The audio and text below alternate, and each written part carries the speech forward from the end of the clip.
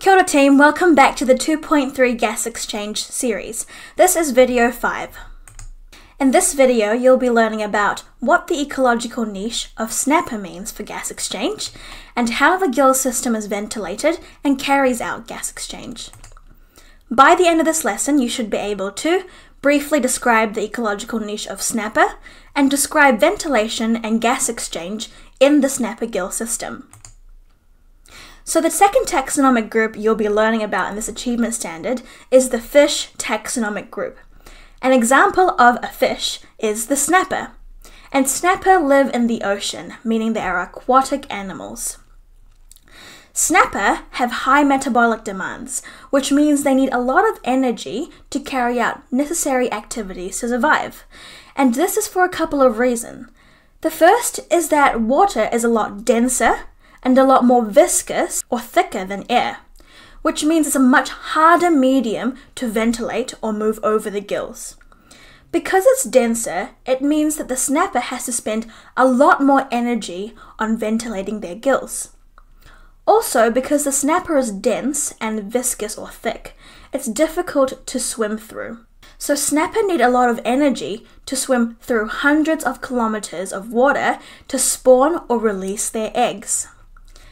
Because snapper live in water, they get their oxygen from the oxygen that's already dissolved in water. And the ocean's only about 1% dissolved oxygen, which is very low when you compare it to air, which contains about 21% oxygen. It's important that you know that dissolved oxygen refers to oxygen gas from the atmosphere that has been dissolved into the ocean. There are also other properties of water that you need to be aware of. We've already talked about the very low concentration of oxygen in water, and the fact that water is more dense and viscous than air. We've also said that because it's dense, water is hard to ventilate or move through. And to add to that, because water is dense, things float on water, which means water is buoyant. Gravity has less of an effect when objects are in water. And finally, like air, water also contains debris, like rocks and sand and seashells. And this can damage the respiratory surface. So like all fish, snapper have a gill system as their gas exchange system, and has adaptations to try to get as much of the 1% dissolved oxygen in water as possible. Because the percentage of oxygen in water is so low, the gill system has to be exceptionally efficient at gas exchange to be able to support the metabolic demands of the snapper. So what are the parts of the snapper gill system? The snapper gill system consists of the mouth, which isn't labeled here, but it's pretty easy to see where the mouth is. And this mouth leads to the buccal cavity, which is the space inside the mouth and is roughly shown here by this green box. This buccal cavity is important for ventilation. To either side of the fish's head are bony flaps called the operculum.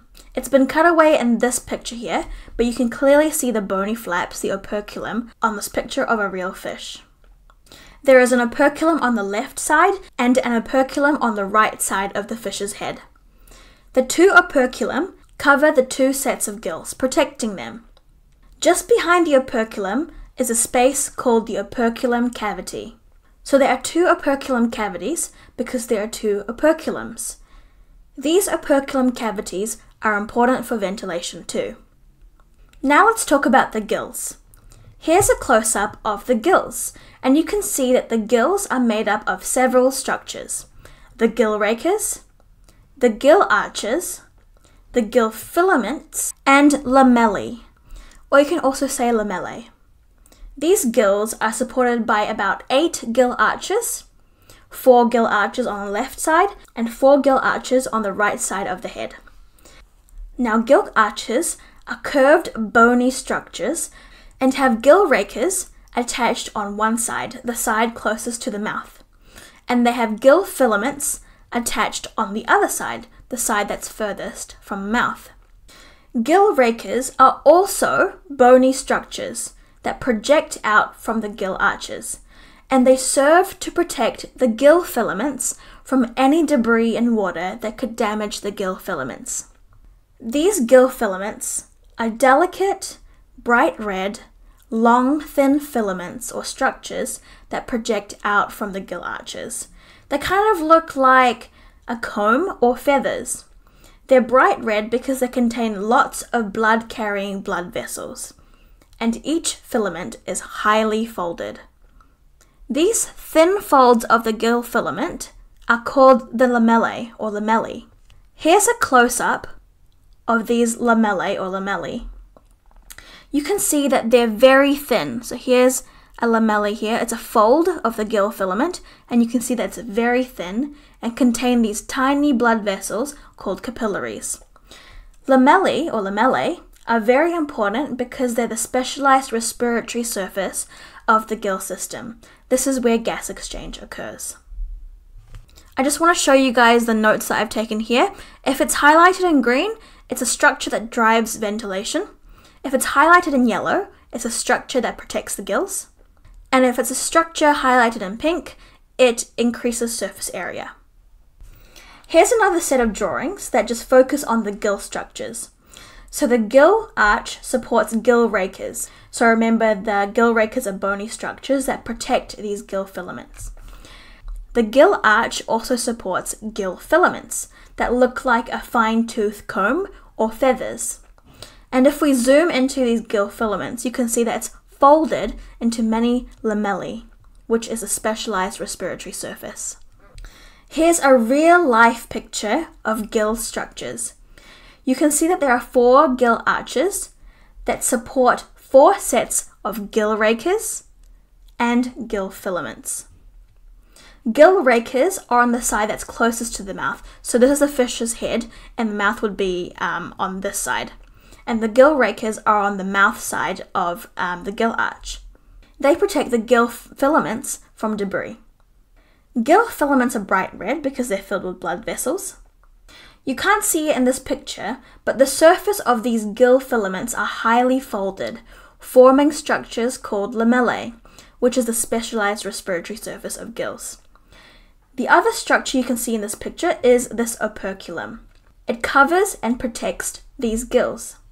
And remember that the space directly behind this operculum is called the operculum cavity. So the space here in front of the gill filaments and behind this operculum is the operculum cavity. Here's another real-life picture of the gills. You can see that there's the left operculum protecting the left gills, and there's the right operculum protecting the right gills. So during ventilation, what's water's journey through the gill system like? What structures does water pass? Basically, water flows through the mouth, past the buccal cavity, and from the buccal cavity, water splits into 2 directions. Some water flows over the gills on the left side of the head, and some water flows over the gills on the right side of the head. These are the gills here, and after water flows over the gills, water exits the fish's head through the operculum cavity, which is here shaded in pink. Water flows out of the operculum cavity only if the operculum, this bit here, is open. And this type of ventilation is called unidirectional pumping, because water is pumped in one direction, from the mouth, through the buccal cavity, over the gills, and out through the operculum. So how exactly do fish actually ventilate their gills? Basically, muscles work together to increase and decrease the pressure inside the buccal cavity and inside the operculum cavities, causing water to enter the mouth, flow over the gills, and exit through the operculum. When I say muscles work together to change the pressure inside the cavities, I'm referring to the muscles that control the floor of the buccal cavity, so like the muscles on the underside of the fish's buccal space, and the muscles that open and close the operculum. So here's another diagram showing these cavities. And remember, the buccal cavity is the hollow cavity at the front of the fish's head, and the bottom part of the buccal cavity is called the floor, which is kind of like the floor of our own mouths. There are muscles that control how high or how low the floor of the buccal cavity is. If the muscles lower the floor of the buccal cavity, the pressure inside the buccal cavity decreases. It's kind of like when the diaphragm flattens, the pressure inside the lungs decrease. If the muscles raise the floor of the buccal cavity, the pressure inside the buccal cavity increases. Kind of like when the diaphragm goes back to its dome shape, the pressure inside the chest cavity decreases. The operculum cavities are the cavities on the sides of the fish's head, the hollow space between the operculum here and the gills in red. The operculum muscles are the muscles that control the opening and closing of the operculum, which affects the pressure inside the operculum cavity. If the operculum is closed, it increases the pressure inside the operculum cavity, and if the operculum is open, it decreases the pressure inside the operculum cavity. So it's all about what these muscles are doing to the buccal cavity and the operculum cavity. To let water in, the mouth opens and the floor of the buccal cavity lowers. This increases the pressure inside the buccal cavity, which causes water to get sucked in to the buccal cavity. So if there's a decrease in pressure, remember that things get sucked in. In this case, it's water that's getting sucked in. Now, when the mouth closes and the floor of the buccal cavity rises, this increases the pressure inside of the buccal cavity. Now, at the same time, muscles cause the operculum to open, decreasing the pressure inside the operculum cavity. So water's going to go from buccal cavity, over the gills, into the operculum cavity, and out through the operculum. This is how unidirectional pumping happens. And here's another slide that summarizes the steps during ventilation in fish. To get water to come in, the mouth opens, muscles lower the floor of the buccal cavity.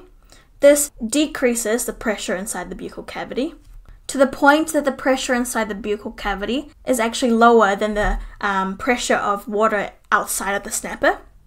And so, water's gonna enter the buccal cavity through the mouth because water moves from an area of high pressure, which is the surrounding area, to an area of low pressure, which is inside the buccal cavity. Then the mouth closes. To let the water out, the muscles open the operculum on each side. This causes the operculum cavity pressure to decrease to a point that's lower than the pressure inside the buccal cavity. This makes water enter the operculum cavity and exit through the operculum, because water is going to want to move from an area of high pressure, which is the buccal cavity, to an area of low pressure, which is the operculum cavity. Water comes out, and then the operculum closes, and we start again. So kapa, you've made it to the end of the lesson.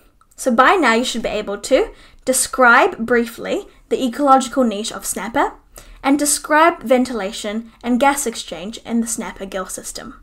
Thanks for watching, and I'll see you in the next video.